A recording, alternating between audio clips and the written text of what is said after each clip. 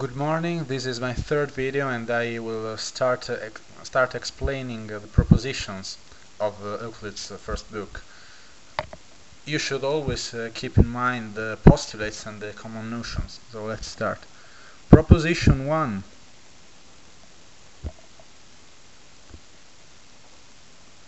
says that if I have a line AB, I can build an equilateral triangle upon this line, and this is how it's done. I take A as a center and AB as a radium, and I draw a circle. And then I take B as a radium and B as a center and BA as a radium, and draw another circle. It's an awful drawing, but I hope you will understand. Then I will get one point, C. I can join AC and CB.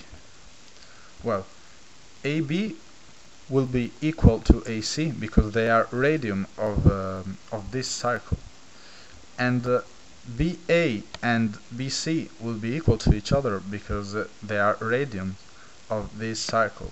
So all the sides of this triangle will be equal and the triangle will be equilateral. Okay.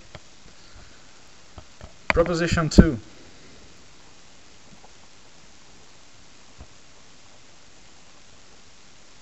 says that if I have a line AB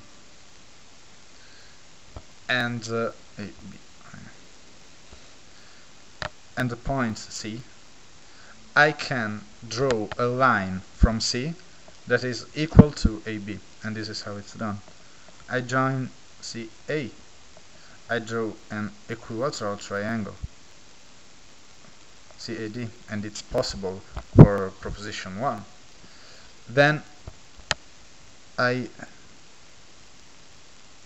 increase the length of DC, increase the length of DA.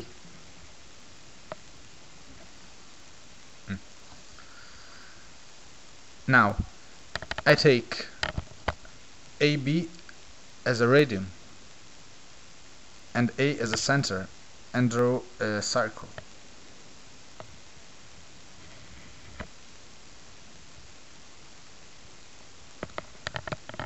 Then I will get a point here that I will call E.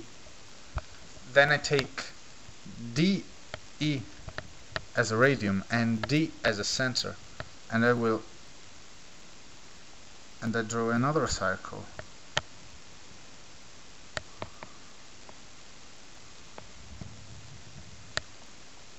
Okay. And I will get another point F. I have that DE is equal to DF because they are radiums of this circle, and DA is equal to DC because this triangle is equilateral. Then I can subtract from this side and this side DC and DA, and I get then CF is equal to AE. Okay, but AE is equal to AB because they are radiums of this circle. So I finally get that CF is equal to AB, and I have built a line from this point C that is equal to this other line AB. Sorry. Okay. The last one for now is proposition 3.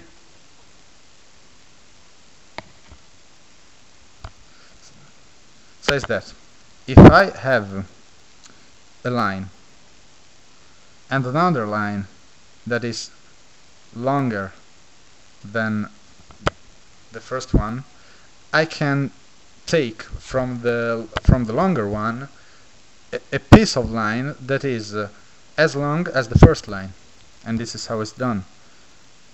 The line I call A, and I call this line BC. I can do that. From B, I draw a line BD that is equal to A, and this is possible from proposition number 2. Then I take B as a center and BD as a radius, and I draw a circle, and I get a point E. Of course, BD will be equal to BE because they are radius of this circle, but BD is equal to A for construction, so I get that BE is equal to A, and this is just what the proposition number 3 says.